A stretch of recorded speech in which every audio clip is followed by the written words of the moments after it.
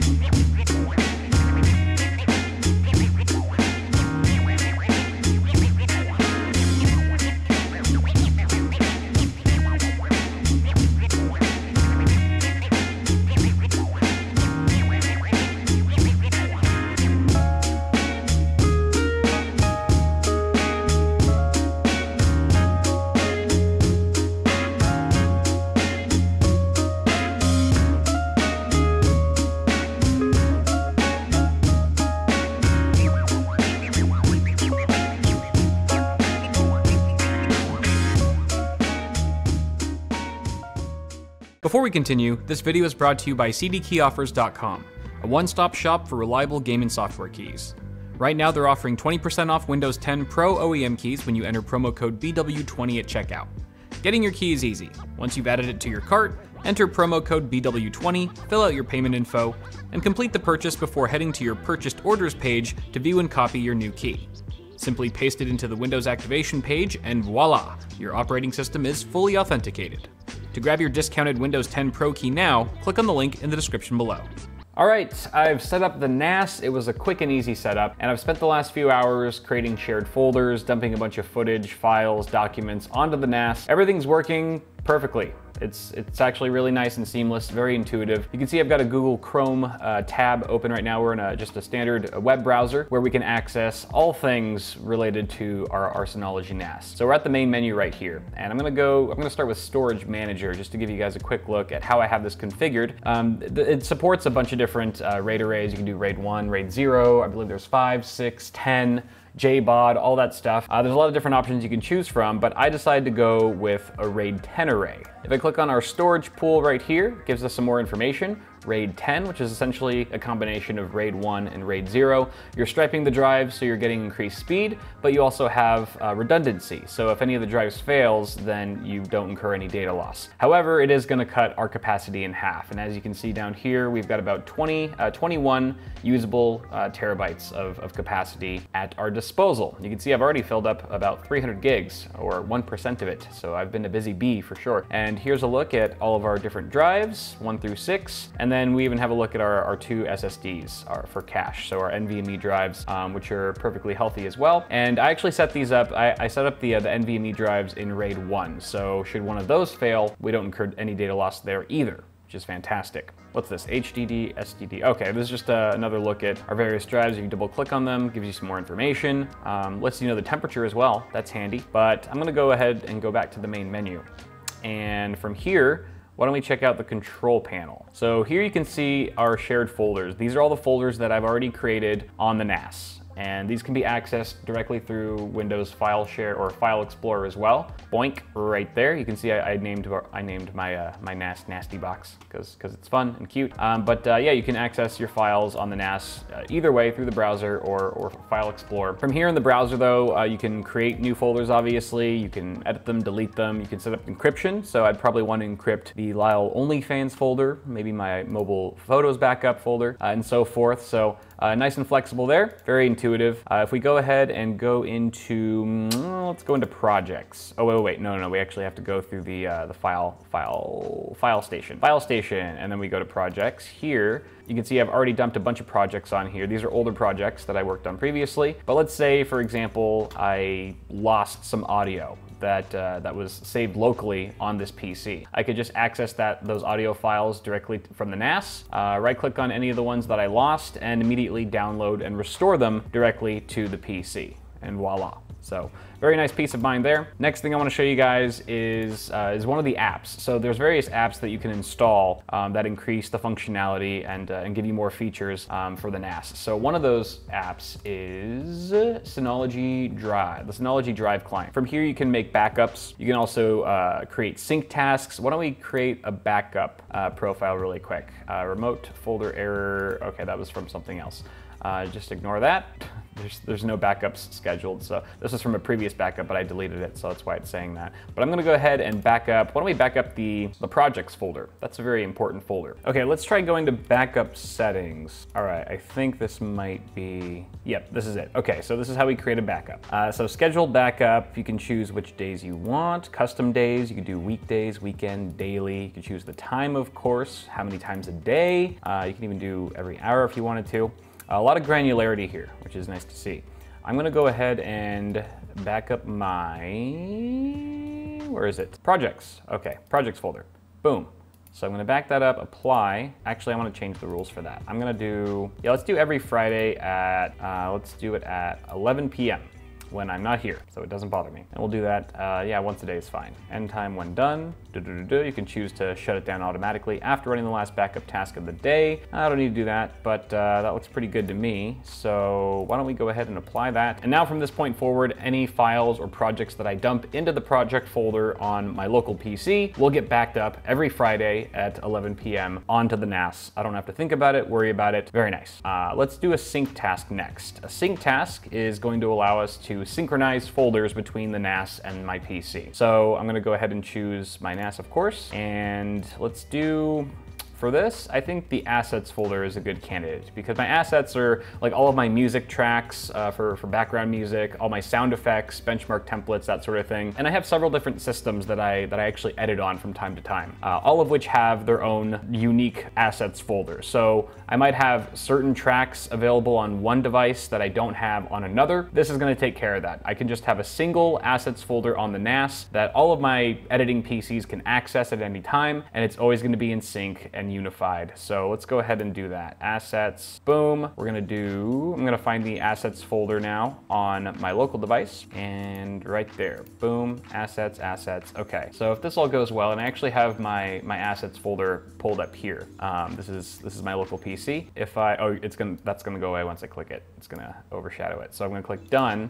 But you'll notice as soon as I click that, boom, Synology drive folder has been created in my assets folder on my PC. And you can see right here that we have a two-way sync folder all set up for my assets now. So why don't we actually give this a whirl? I wanna test this out. So if I jump into the Synology drive folder, boom, all of my music, sound effects, benchmark slide templates, and we'll go in here. Let's jump into the music folder.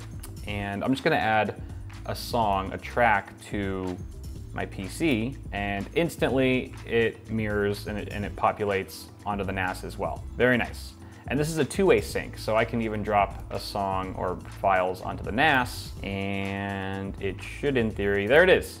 Boom, beautiful. It just works. It just works. This is actually a game changer. I can't wait to take advantage of this. So that's how syncing files or syncing folders works. Another very useful app that I installed is the Active Backup for Business. So if you click that, there's a bunch of different things you can do here, but one of my favorite features so far is restore images. You can actually restore all of the data that's on your PC onto your PC. So you can back up every single piece of data that's on your system onto the NAS, and at any time restore it back to your PC should you need to. For example, if you get hit with some ransomware on a Tuesday, then you can roll your system essentially back to what it was the day before on Monday. No ransomware, which is super useful, especially because sometimes you can't always find the ransomware or get rid of it. This just makes it really easy. You can do an individual file or folder or the entire device. Oh, okay, it actually looks like you need to use like a media creation tool in order to load your image onto a USB stick, for example, and that way you can load it back onto your PC when you're ready to restore. Now moving on, I already know that there's gonna be some comments on this video, people saying, well, look Kyle, even though you're storing all of your files and backing them up onto a NAS, what happens if something happens to your NAS? Then you're screwed, right? Wrong, you're all wrong. So there, which leads us perfect segue into the Hyper Backup app, which I'm not gonna get too far into, but I just wanted to show you guys what it can do. Just a quick summary of what it can do. It can basically back up everything that's on your NAS onto a cloud service, any of these popular cloud services, Dropbox, Google Drive, and so forth. Or you can even back it up to a second NAS. If you have another Synology NAS, you can back up one NAS with another NAS using this app, which is super cool as well. I'm not gonna go into it like I said, but the fact that you can do this and restore anything lost on one of your NASs at any time, whether it be due to theft or natural disaster, is great peace of mind. It's just a really powerful app that essentially allows you to keep multiple copies of your data both on-site and off-site should any terrible misfortunes befall you. Actually, there's one more thing I wanted to show you guys, and that is the fact that you can easily and seamlessly upload any images or files from your mobile device directly to the NAS as well. So I downloaded the Synology Drive app onto my Samsung Galaxy S10 Plus here, and you can see that I can easily access all of those shared folders that I showed you guys earlier just a moment ago on my web browser. And we're gonna go ahead and let's just add one of my photos from my phone here. These are some of the thumbnail pictures I took for today's video, the video that I posted today. All right, so that's me looking super sexy. And then we're gonna go ahead and add that. Boom. Oh, it's already there. It's already there. Mobile photos backup. I was too busy looking at the camera. So now if we go back over here and we open up my mobile photos backup folder, we should find, that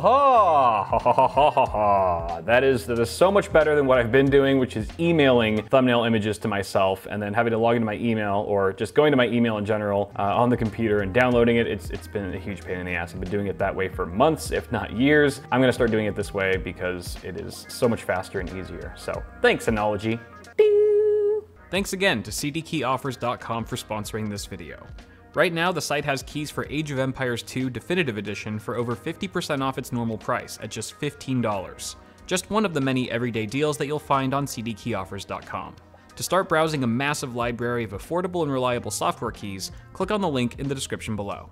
Last thing I'll point out as I step up this ladder very haphazardly is that if you listen, you can hear the NAS making some hard drive noise. I guess that would be the benefit of going full SSD, no moving parts. So something to keep in mind, especially because it's not even doing like a backup or anything right now. So this is just I guess how it sounds. Also, it probably doesn't help that it's on this thing. I should probably put like a mouse pad underneath it. I wonder if that would help. Probably not because I think the noise is coming from inside of the device rather than any kind of vibration that it's making with the actual surface that it's on. But that being said, yeah, if you are gonna use that and you don't want to hear that noise, make sure that you put that somewhere where it's not gonna bother you, maybe in a closet, but you also want decent airflow. I don't know, you'll figure it out, you're smart people. Overall though, I'm really liking the experience with this NAS so far. I would consider myself a networking and NAS noob, and this was just super easy and simple to set up. It's really intuitive to use. Everything just kind of makes sense. I didn't have to fiddle around with too much. Kind of a no-brainer. If you guys are interested, I'll put links in the description for you to check it out. But apart from that, thank you so much for watching this video. Toss a like on it if you enjoyed it before you go, and get subscribed for more tech content on the way. Till next time, guys, I will see y'all in the next video.